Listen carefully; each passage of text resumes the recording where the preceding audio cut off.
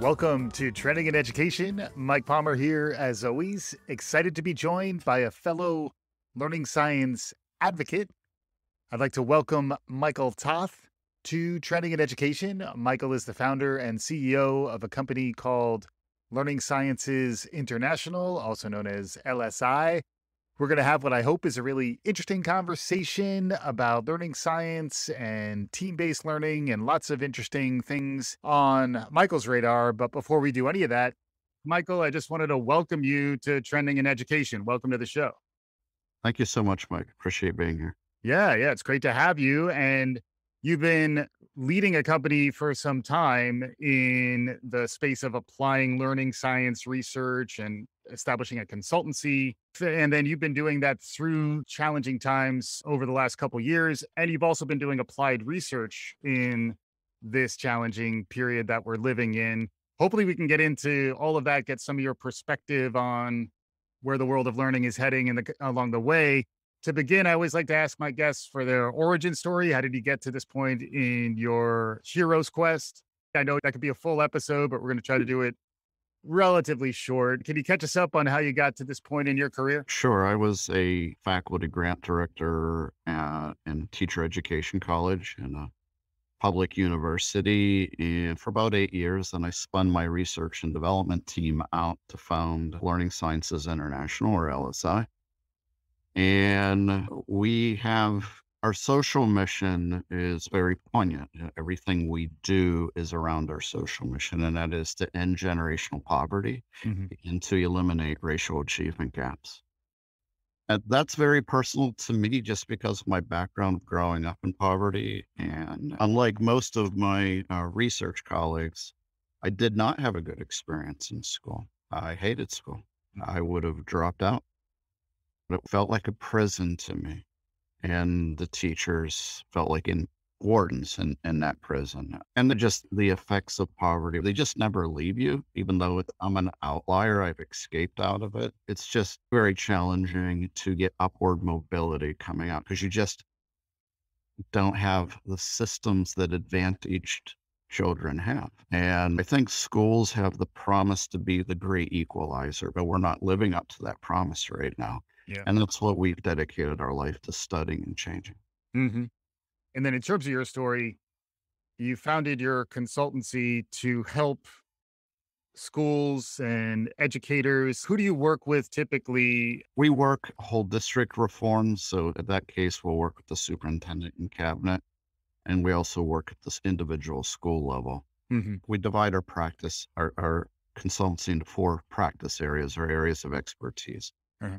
We have the best school turnaround track record for persistently low performing schools in the United States. All of our schools went up during the pandemic, which is remarkable. We do evaluation services, which is really around professional growth and development for teachers and leaders. Mm-hmm.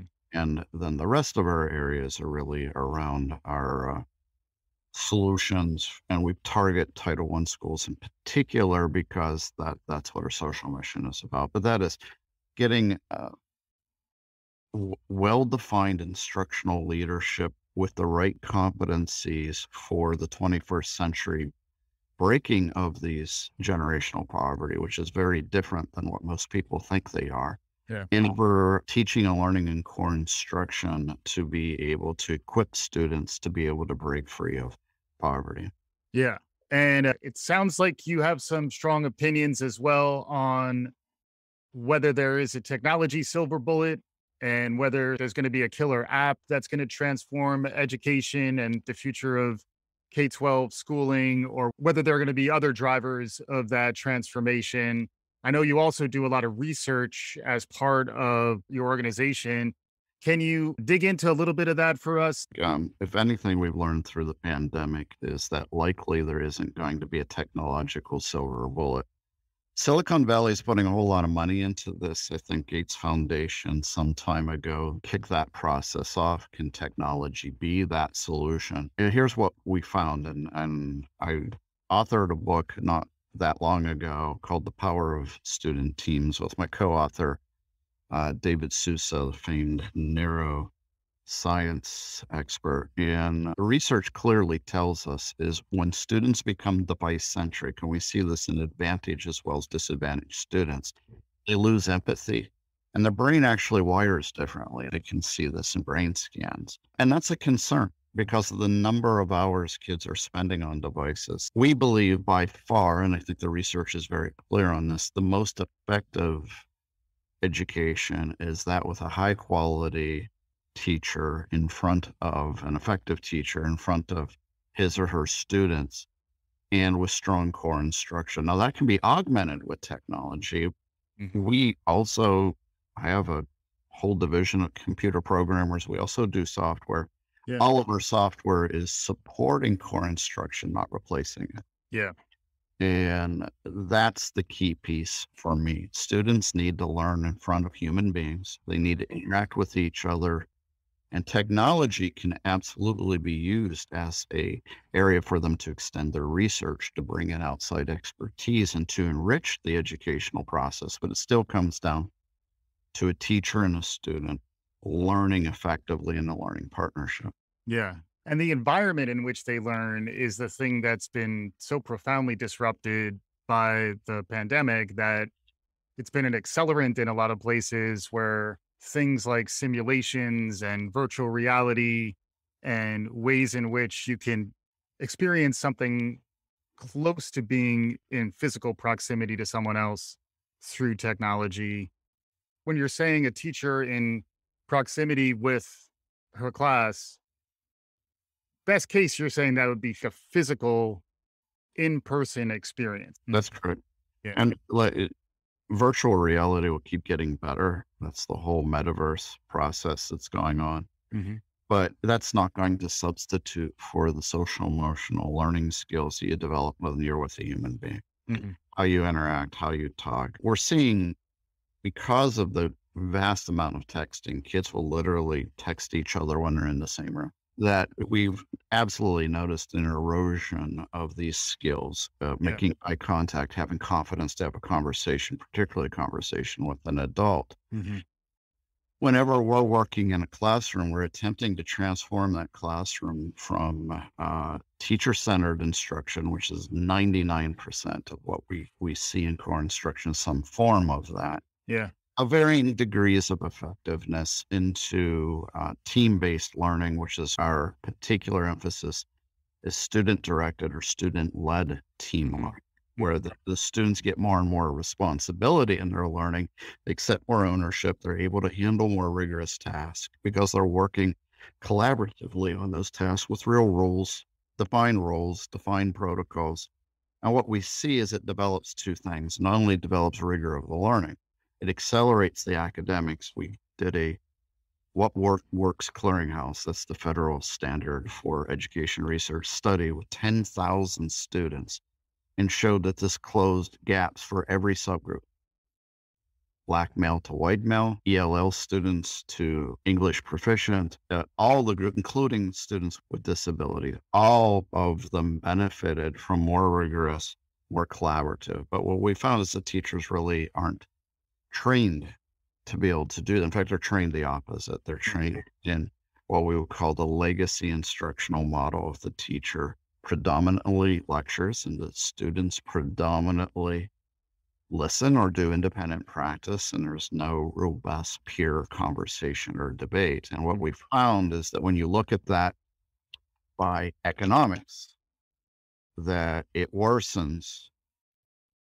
meaning it gets much more teacher centered, much less interactive, the more students are coming from poverty, as well as Black and Brown students. And we think this is heavily contributing to the issue that when they went to virtual learning, the students that have more agency, developed from home or because their parents just managed it, did okay through the pandemic. I think that the results are showing that. But students that didn't have that, or where their parents were working or not able for whatever reason, or their guardians, we've found precipitous declines. And so what we have found is the difference between the haves and have-nots has only worsened. It Yeah. hasn't gotten better. Hmm. This is our economy in general, which we think is in part due to this broader issue of the haves and have-nots have two education systems in this country.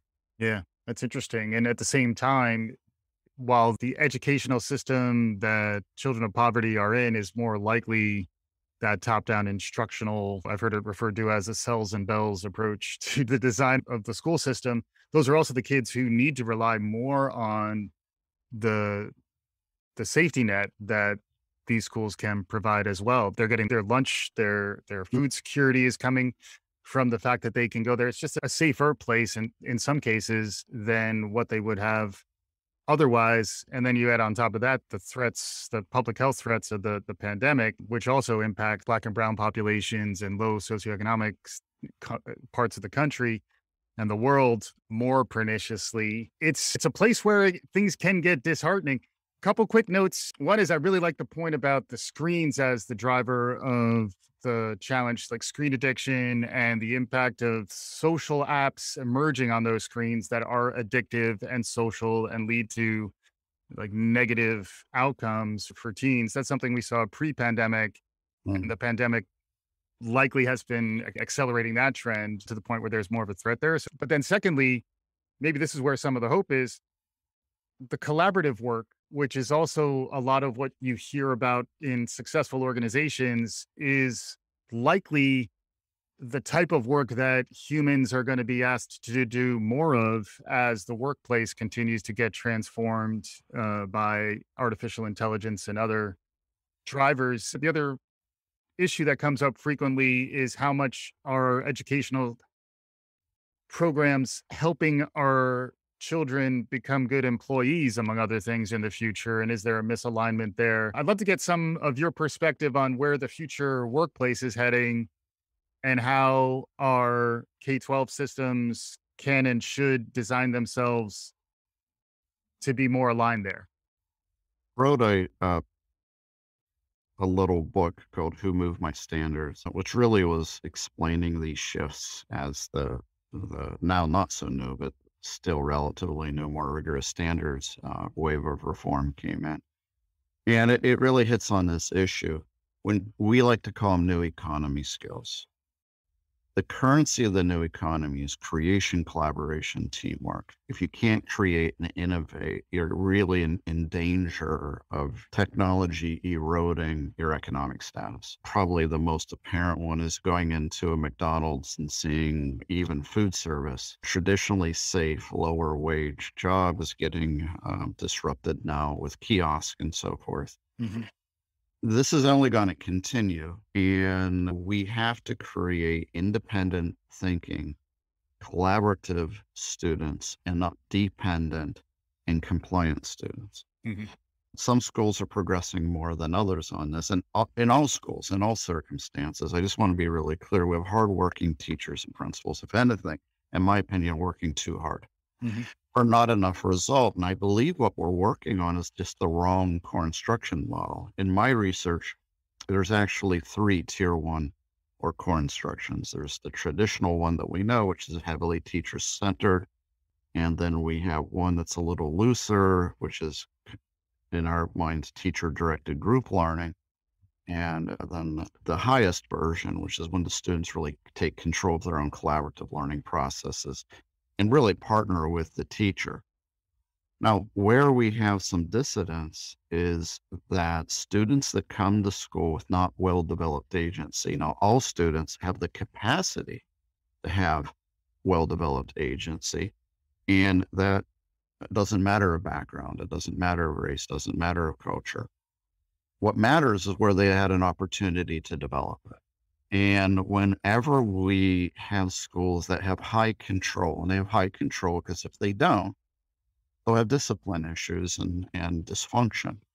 And because of our turnaround work, we work in those schools. We clean that up very quickly through the normal processes. But then what we do immediately, as soon as you gain control and have the adults in control, you pivot to teaching agency. And what I mean by agency is the ability to self regulate, the ability to have collaborative processes, norms of conduct so that students can do collaborative work. And as soon as we do that, Even students that had no background in this, the first thing we hear from teachers, they'll say to us, I didn't know my kids could do that.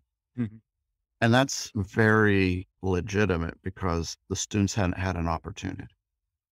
And so teachers know inherently if we just back off and give some autonomy to kids, particularly those that haven't been taught yet and haven't developed those skills, they'll just lose control. Mhm. So there's this constant little tension of the teacher staying in control. Whereas once you teach students how to self-regulate and peer regulate, this wonderful thing happens where you can spend your time on teaching and learning and do more release to your students. In this case, releasing more rigorous tasks to them. Mhm. And they develop new economy skills. And this is what we see is the key of breaking generational poverty is moving from dependent and compliant learners Mm. to independent critical thinkers that are able to share leadership. They develop leadership skills. They are able to problem solve together and do this with relative autonomy from the teacher, though the teacher still, of course, the learning expert in the room. Yeah, that's really interesting. It reminds me of some of the research I've seen around psychological safety and culture Mhm. building in a corporate setting where ultimately you want your employees to feel empowered enough to challenge the status quo. And I could see how the importance of actually having control of the space where there are schools where it becomes a more of a safety issue until you have the basics of a safe environment that you can provide. But once you have that, to then pivot is a way of signaling that the reason those who are in authority are establishing safety is ultimately in service of a better dynamic. And I think lots of times we get stuck in that control dynamic. And I imagine that's particularly true in Title I schools and in schools that really need the turnaround that you're talking about. You're striking me as somewhat hopeful, though, too. It sounds as though there's meaningful learnings that you found. There are real challenges that are educators, particularly in the front lines of the pandemic, and in some ways not feeling that sense of agency themselves, frankly, that you're describing. But it sounds like there are some rays of hope. One of the trends that we're tracking is vulnerable virtues. So this is where we're trying to honestly be optimistic, which I do think is a virtue in these challenging times. There places where you're hopeful, and then at the same time, we all need to be realistic about some of the systemic challenges and some of the genuine real threats that folks are up against these days. How would you characterize the current state of play in K-12? We're very optimistic, and always start these conversations with grace. Teachers are working as hard as they can.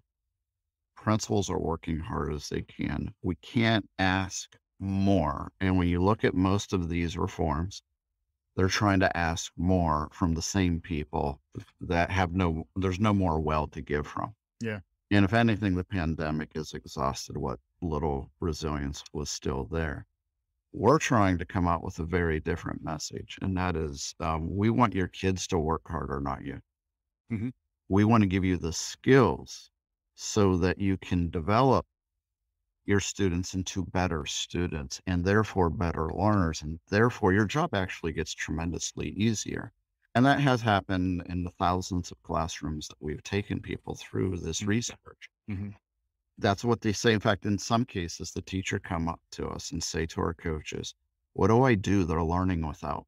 And we say, this is a wonderful thing. This isn't a reform that's going to come, unfortunately, from pre-service teacher education because it's unfortunately stuck in the past. And that's because the professors, and they're very good people, they're looking at traditional research which studies how to get a better teacher-centered teacher, Hmm. not this new collaborative way with student-led learning processes. They just didn't experience it. Yeah. And it's not well studied even today. We're one of the leaders in studying that. And we keep trying to take a old kind of worn out model that's been there for centuries and try to tweak it better. And it's not going to happen with 21st century learners. Hmm. They're not going to be more engaged by listening to an adult talk to them. Their brains have already wired differently with the technology.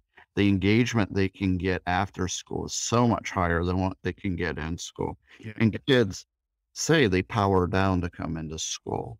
The way to make it engaging isn't to have the teacher more engaging. Not at all. It's to give really engaging learning tasks to kids and let them work collaboratively to solve it and use technology as the tool it was meant, which is to help them create and innovate and research Mm. instead of tethering them to a computer that's spitting out test questions and then serving them mundane computer directed instruction, which is nothing much different than the human delivered direct instruction. Yeah, that's great. I got a few directions I want to go coming out of that. The first of which is one of my new quotes that I like these days, little provocative. It's busy is the new stupid, which is even in management. I would joke about this, although arguably this is why I'm outside of management these days, is that if you're good at managing, good at delegating, you're frequently letting go of work that you could do yourself. And there's a real risk there. It's almost like when you're swinging from vine to vine, this is where you have to let go of something. And there's a little bit of a leap of faith to get to that next place. And then at the same time, there's a lot of measurement. And you were talking a little bit about the testing that happens in our schools and what are those kinds of tests designed for. Frequently, our educators are not comfortable letting go when they're also concerned that things that they're measured against are very much tied to more of what traditionally would be a top down, I'm going to teach you how to perform well on this test. Can you respond to that? Yeah, it's counterintuitive, but here's what we'll go through. Teachers covering a quantity of learning at a surface level, which is all you can lecture at, by the way, because students have to do the work to apply the work to their mental models, challenging their mental models. They have to have processing time with their peers to be able to do that. They have to well constructed tasks. So if we're just spoon feeding that lecturing, giving them worksheets, checking the worksheets and moving on, they will not test well. And the reason they will not test well, that's the definition of weak core instruction. Very little student ownership, very little student interaction, very low rigor. And what you will find is then they want to do test prep to try to fix that. Mm, Which just has the kids check out even more. mhm, When you really analyze the items in high stakes tests, state test as an example, are not covering all the standards. They're only covering the priority standards. And you can look at that in your test specs. These are available in all 50 states.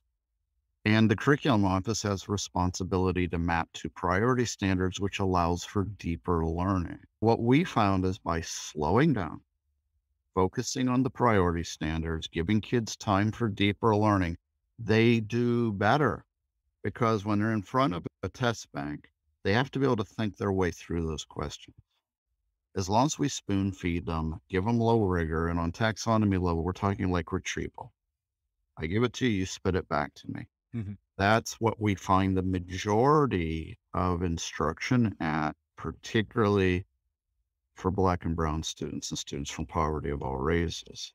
Mhm. Rigor lowers, it does not increase for these kids. Yeah. And there's abundant research on this. And the reason is that many times well-intentioned teachers don't feel they're quote ready for rigor. And here's what we know about the human brain. There is no such thing as ready for rigor. You get ready by doing rigor. Mhm.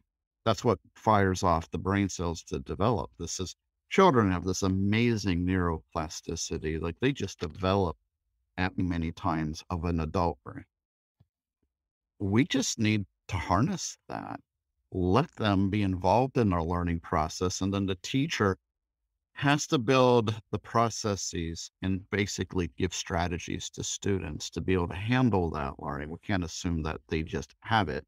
Mm. We have to build that capacity. And this is what I would call the new pedagogy for the 21st century is really a student led pedagogy that the teachers are equipping them with how to break down their learning task, how to organize their work, how to work against a standard, in this case, a learning standard. Students of all backgrounds are capable of doing high rigor work. That's what our research has shown. It's also, of course, a cornerstone of our belief system in a democracy.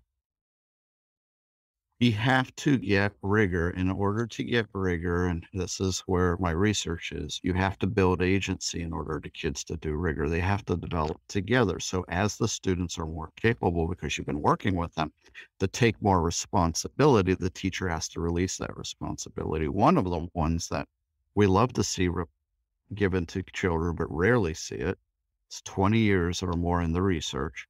It's called student-led formative assessment. That's when the students know what the learning target is of the lesson. I think we all could agree that's paramount, but rarely done. We do this all the time. We walk into classrooms and ask kids, "What are you learning today? And how do you know when you learned it?" And they're like, "I don't know. Whatever teachers teach." Yeah. That's how I went to school. That's how you went to school. We didn't know. We just did what we were told. Right. To get a learning partnership, the student has to know what they're learning, has to be able to organize themselves and their peers to that learning outcome, and has to partner with the teacher as well as their peers to achieve it. That's a completely different pedagogy than what 90% of our teachers have been trained in. Yeah.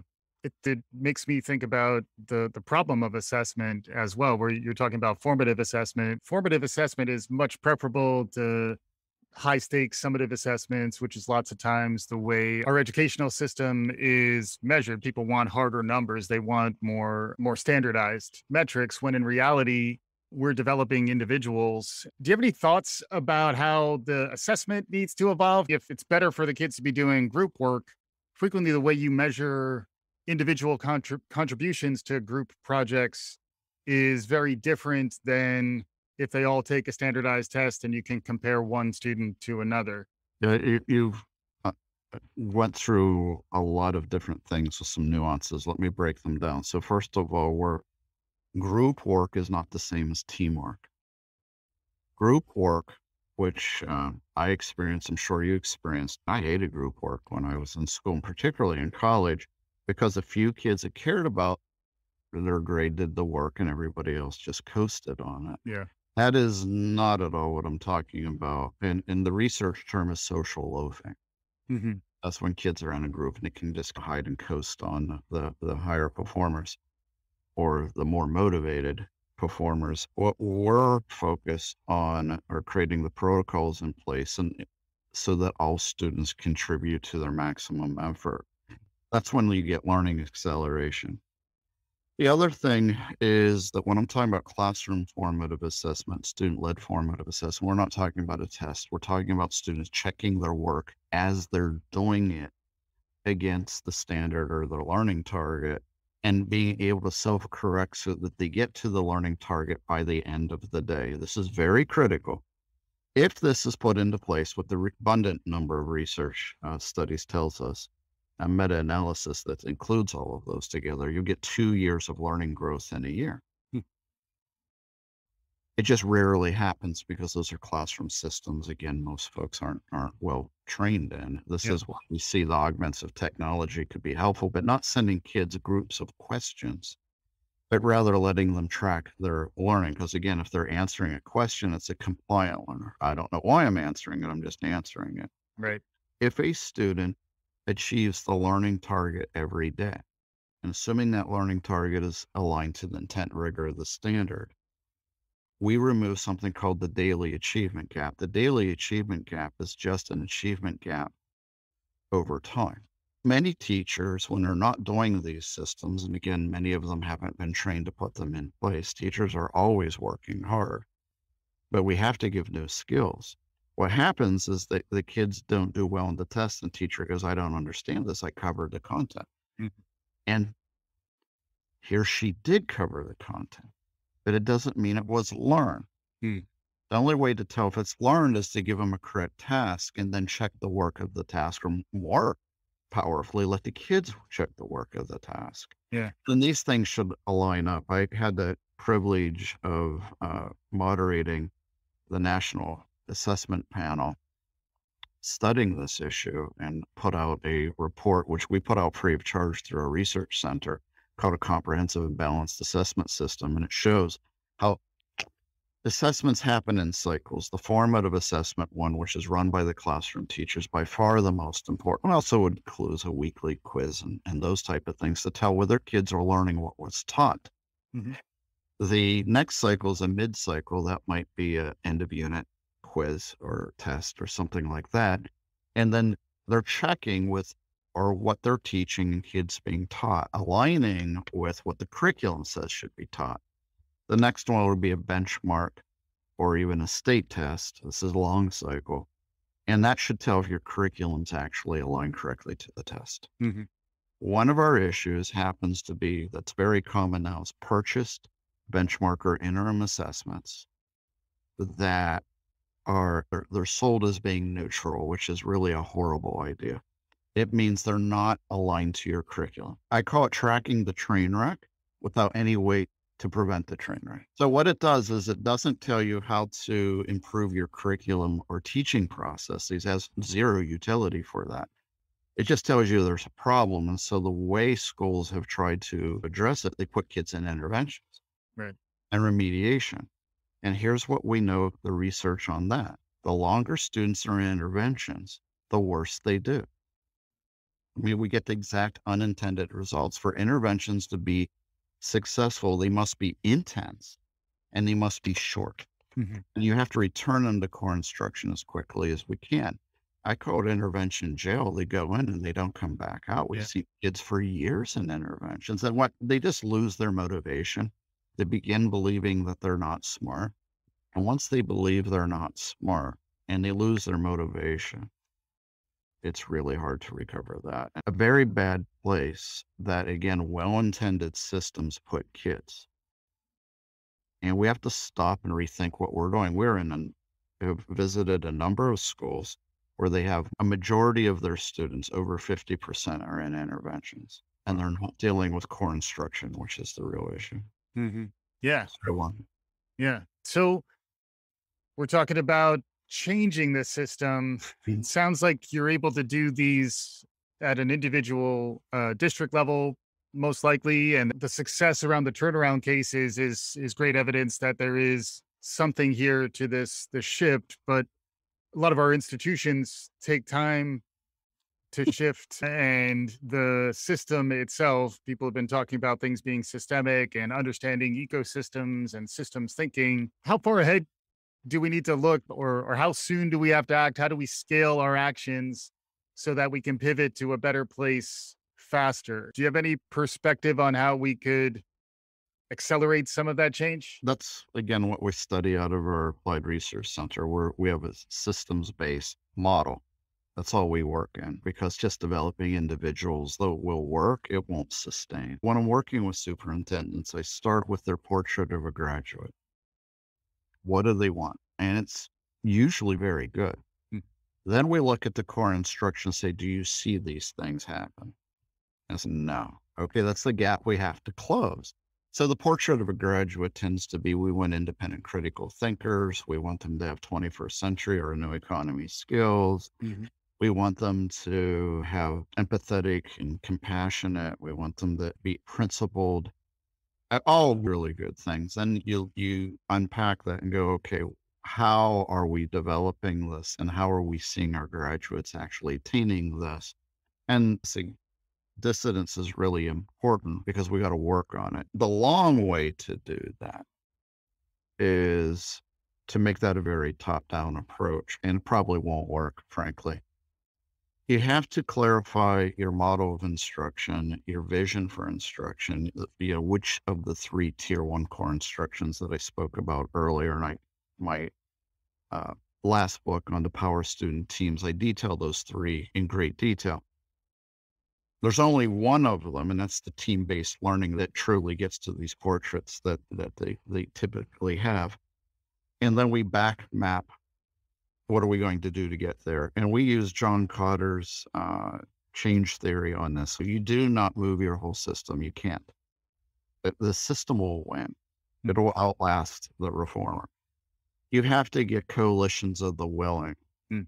And so what research tells us is 15% or so of the population, just a general distribution, will jump on this change and are risk takers. And we find that all the time with teachers. They'll jump on this and principals as well. They want to do this. help them get success with it right away, just over support those people. Hmm. And then we use a version of Elmore's rounds. Richard Elmore, who passed away recently from Harvard, developed a really good rounds process where you invite teachers in that they're not really risk adverse. They just are like, I don't want to be first. Hmm. Prove it works. And secondly, prove you're going to stay with it. This Hmm. isn't going to be a flavor of the month and change later. And then they're like, okay, it works. I'll come along and try it. And then our experience is once you get 40% of the teachers through this expanding of the coalition are willing toward a broad-based action, the whole school culture of the school changes. And once that happens, the rest of the teachers join. We've had no issue with teacher unions at all, as long as it's well communicated and we show the level of support teachers are getting through this that they've always asked for, and we decouple it from the teacher evaluation system. Hmm. Teachers have to have the safety to experiment until they get good. Yeah. And when they get good at this, they knock it out of the park on evaluation systems because it really shouldn't be about how your kids are doing. Hmm.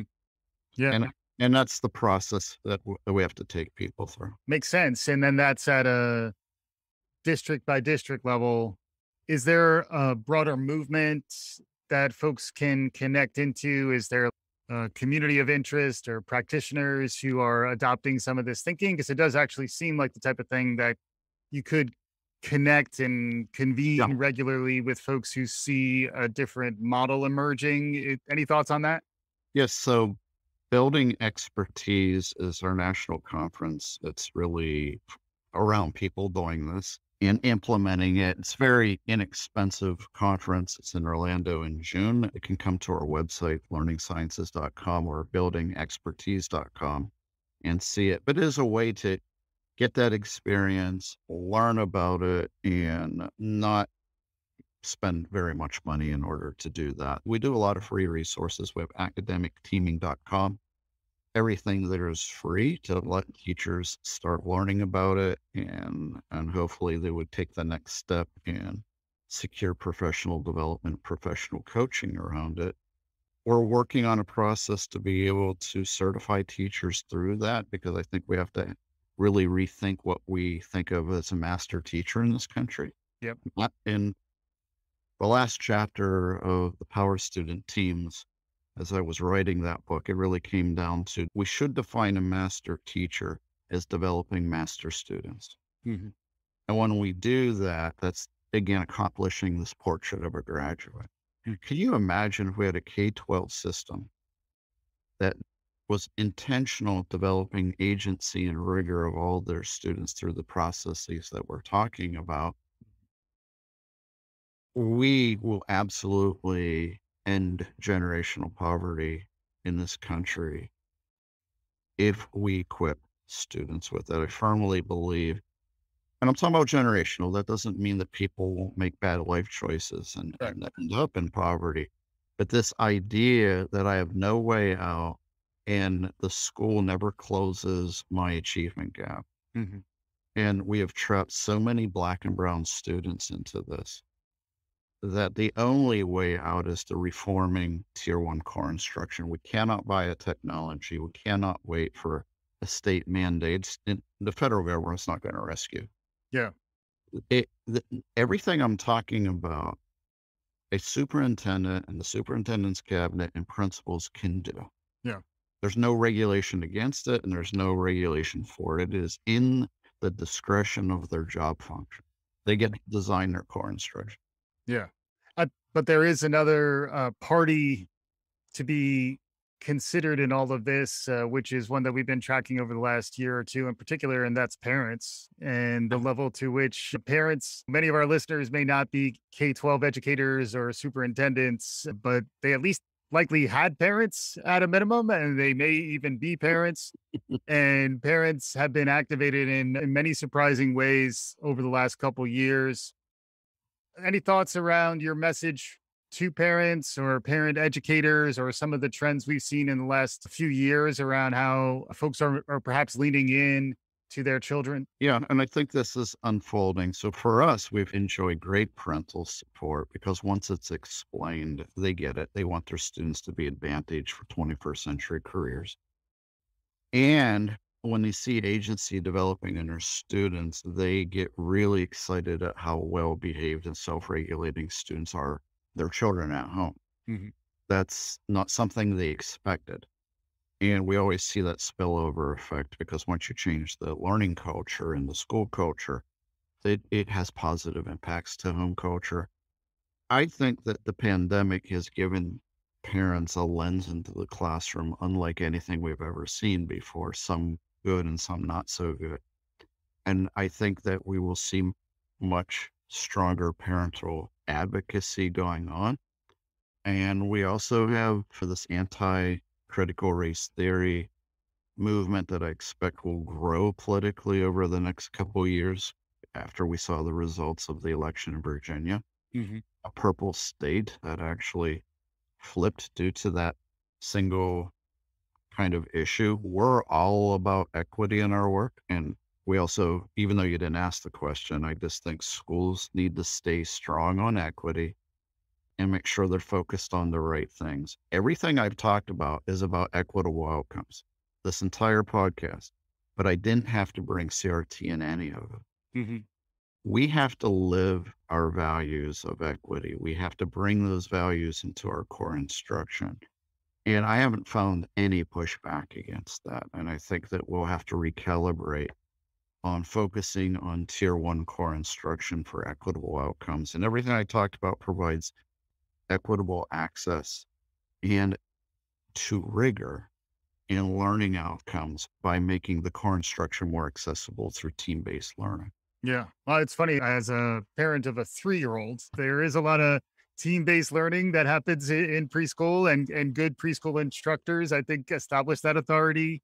Not like you really can rein in 3-year-olds anyway, but it is interesting how in some ways, getting familiarized with this for the first time, it does feel like we kind of lose our way after early childhood, and perhaps some of this team-based orientation. The other thing I really liked that you talked about earlier is the idea of being transparent around the learning objectives, including like metacognitive ones, learning how to learn and describing, here's what you will hopefully reflect on coming out of this conversation. Those are all really powerful, I think. And I think they resonate with folks in a lot of different ways, regardless of how old their kids might be. As we wrap up, if folks are interested, again, Michael Toth, and the company is Learning Sciences International, learningsciences.com. You can find out more there. But as we start to conclude, Michael, I always like to ask our guests what else is capturing their imagination these days. Sounds like you're plugged into a lot of different things. We also frequently ask for what are your sources of inspiration? Any closing remarks, closing thoughts, anything that you think our listeners should be especially tuned into as they head back to the rest of their lives? Yeah, I'll go back to my source of inspiration is getting out of the office, getting into classrooms. And not having been able to do that during the height of the pandemic was personally difficult as well as much more difficult for our schools. And I think my encouragement out there is I'm seeing more openness to do things differently and not go back to the old model. The pandemic put us in second order change anyway. Mhm. I'm seeing more and more educational leaders with the courage of saying, let's leverage that and change the way our teaching and learning process was. And that's my recommendation. We can't go back to the old. What we look at pre-pandemic, which did get better results than the pandemic, didn't have all that greater results to begin with. And we still had tremendous racial achievement gaps, tremendous gaps between advantage and disadvantaged students. And again, the only way to close that is to do what we've been talking about, putting real skills into students on how to be better students, how to run thinking processes in their team. And as they do that, they absolutely close those achievement gaps between advantage and disadvantage and Black and Brown students and majority students. We've seen it time and time again. This is research proven. It's evidence based, which means it's replicable in a variety of learning environments. And it's just good instruction. Mhm. I'm not saying anything we haven't known in 30 years. We just haven't been able to do it. And we've unpacked the whys we haven't been able to do it. And it really is the fear of loss of control and realizing that you have to train students to be able to take ownership of their learning and become master students, to be honest. Yeah, there you go. Lots to chew on. Hopefully, our listeners enjoyed the conversation, some interesting perspective, and hopefully some game changing ideas that can change the conversation about K-12 education, particularly in the schools that need to turn around the most. Thank you, Michael Toth, for joining us on Trending in Education. Thanks, Mike. Appreciate it very much. And for our listeners, if you like what you're hearing, write us a review, share the good word. We'll be back again soon. This is Trending in Education.